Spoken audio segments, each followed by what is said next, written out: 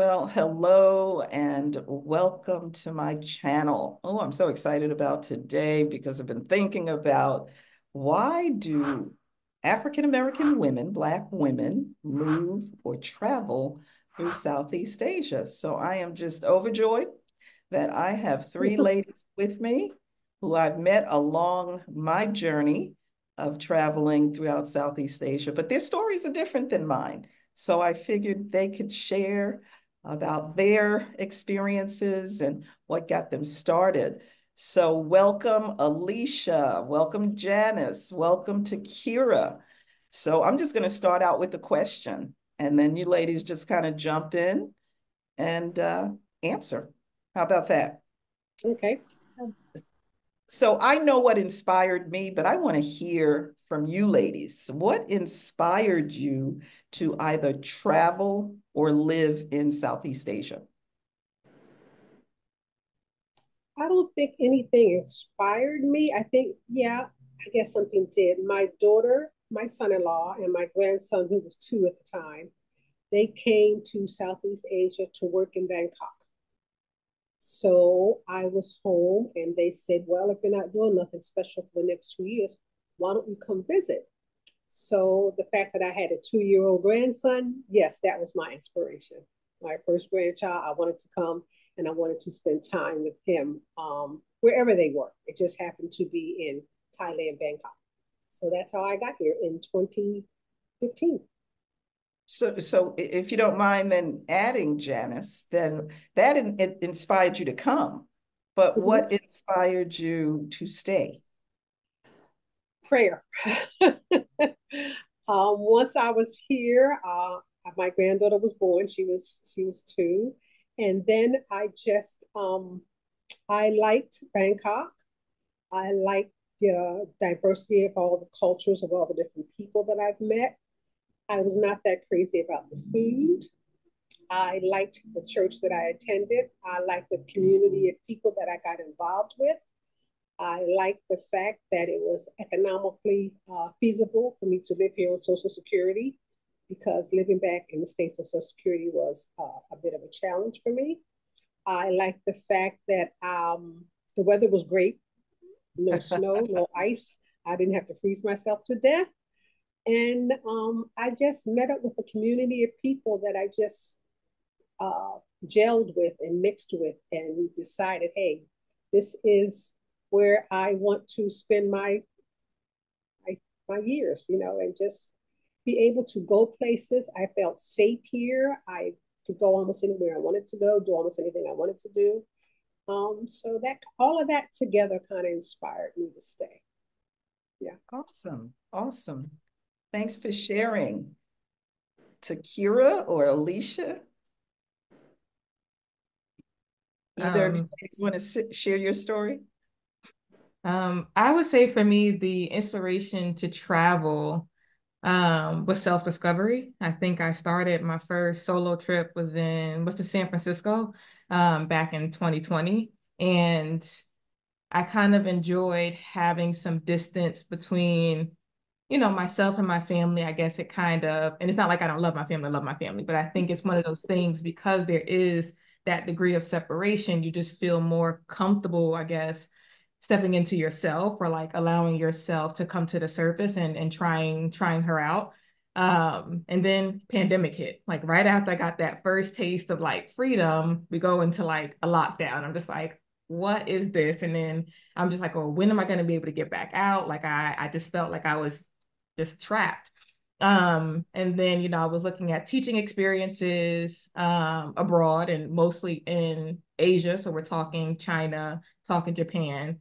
Never really gave much thought to Southeast Asia until, you know, the day-to-days of life kind of started to weigh on me. And I just felt like I just needed time to recalibrate, to work on my relationship with Christ, and to really finish the work that I started and in San Francisco without having to be confined to a 9 to 5. Like I didn't want anything to get in the way of that journey. So now we're talking about places you can go where your money can go far. Like cost of living is reasonable, where you feel safe.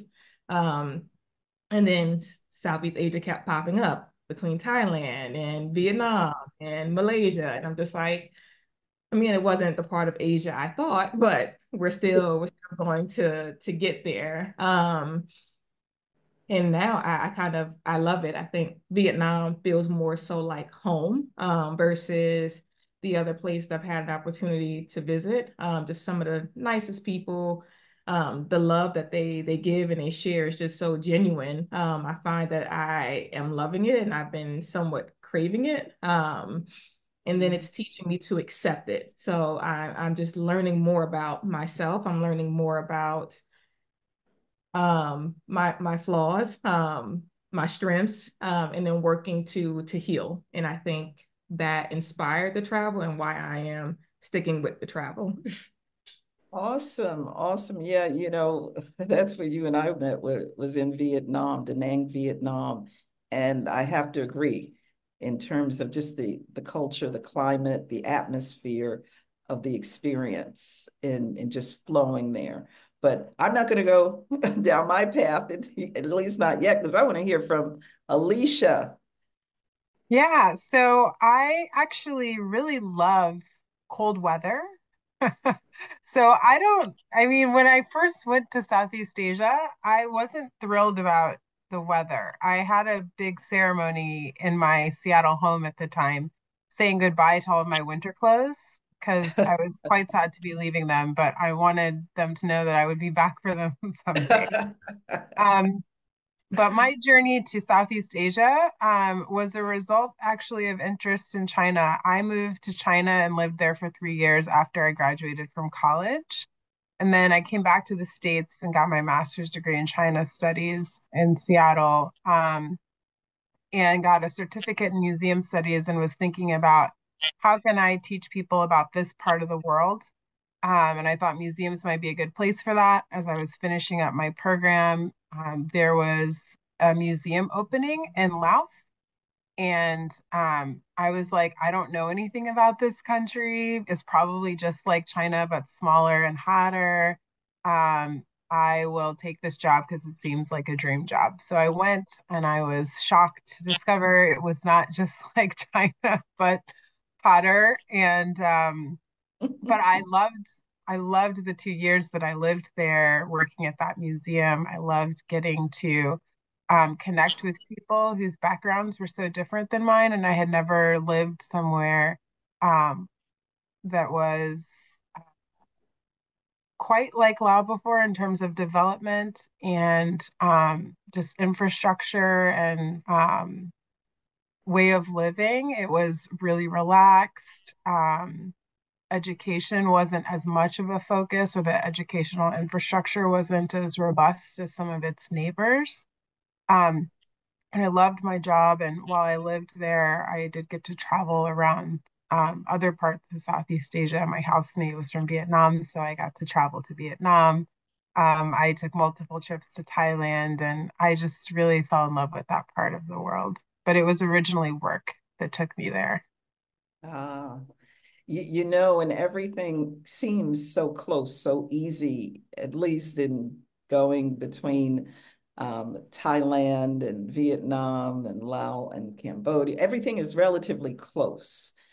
So that's what's helped me is I never did a lot of travel except for work.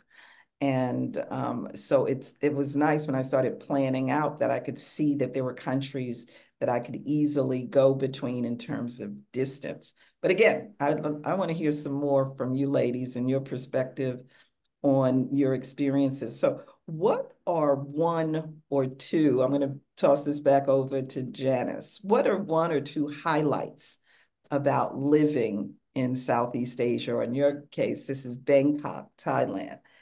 Can you think of one or two highlights? One or Something two that really, highlights. mhm. I think one of the highlights for me is I feel safe here. I can almost go anywhere by myself, and most of the time I do travel alone when I go places. I can come home. It can be 8:30, 9 o'clock at night, walk down my soy, and I know the people, they know me, nobody bothers me. So that's one of the highlights that I enjoy. And it's easy to get from here to other parts of Southeast Asia. You can go to Phuket and Pattaya and Chiang Mai and all those places relatively easy, by bus, by train, by plane, by car. So you can travel to other parts, almost in any way you want to travel. It's not very expensive. And I know you don't necessarily have to speak Thai, but it helps. But you can travel around without speaking Thai. I've been here almost 10 years. And I don't speak a lick of Thai, but I'm still able to travel and go other places. So I think for me, the highlights would be the fact that I can travel to other places and I feel relatively peace and calm and pretty much safe here. But you speak Thai because you said soy. I didn't even know what a soy was. I had to look it No, I don't speak Thai. It's what everybody calls a street in Thailand is a soy. up. SOI. That's a street. It's a soy. That's A the little extent of my digit. Thai. Those little things. Those little things, right? Yeah. So, Tikiera, do you have a highlight or two about your experiences so far in living in Southeast Asia?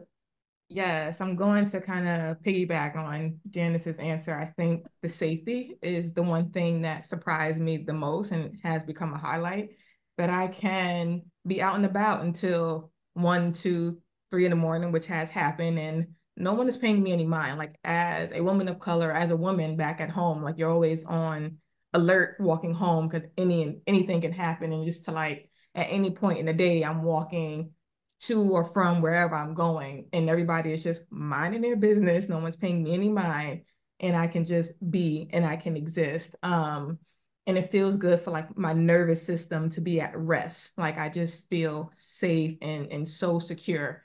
And that's been everywhere I traveled. In Malaysia, I've been out and about. In Thailand, I've been out and about. And I have never felt like, oh my gosh, like I need to just be like I'm vigilant, yes, like I need to be on alert. And then Mhm. I think the second thing for me would be the exposure to different cultures, and how that exposure has expanded my own capacity. Like I think back to the food tour I did last weekend and just learning about like why are there schools near temples, and the different approaches to teaching in Thailand. One is where people have more time to like utilize so much ingredients, and the other technique is for, the people who don't have that much time, right? Where work is the bulk of their day and they just have enough time to throw some pork on the grill and call it a day. Um, and it's just the education system, which is funny. Everywhere I go, I keep learning more and more about different education systems. And it's just been very interesting to take all that in and just reflect on like, okay, these are the things I'm hearing. These are the things that I like. When I go back home, here's what I would try to implement should I step back into the education system and things like that. And being able to share those experiences with friends and family, and then they also embrace the journey with me. So I think those two have been the highlights for me. Awesome. Awesome. Yeah, I know that's one of my favorite things to do is the tours in order to get that history, that background. And usually the tour guides are all, like residents of the area or the community that we're touring. So they're always really informative. So Alicia, what Yeah. you I was like, what am I gonna say? There's so many things. I think for me, my two would be one, my coworkers and the people that I worked with every day were really wonderful, and my friendships with them were really um, meaningful. They would invite me to their house. I remember one time, it's kind of like a potluck, and everyone brings something. We go to the market, and the guy who's responsible for the chicken buys a whole live chicken, puts it in a plastic grocery bag, throws the bag over his motorbike handle, puts me on the back, and we ride to this guy's house, and they take the feathers off the chicken. kill the chicken, cook the chicken, and that's dinner. And that's not how we do potlucks in the US. So um, just getting to have those kinds of experiences was really meaningful, and to do it with people who I grew to really love and appreciate is one highlight.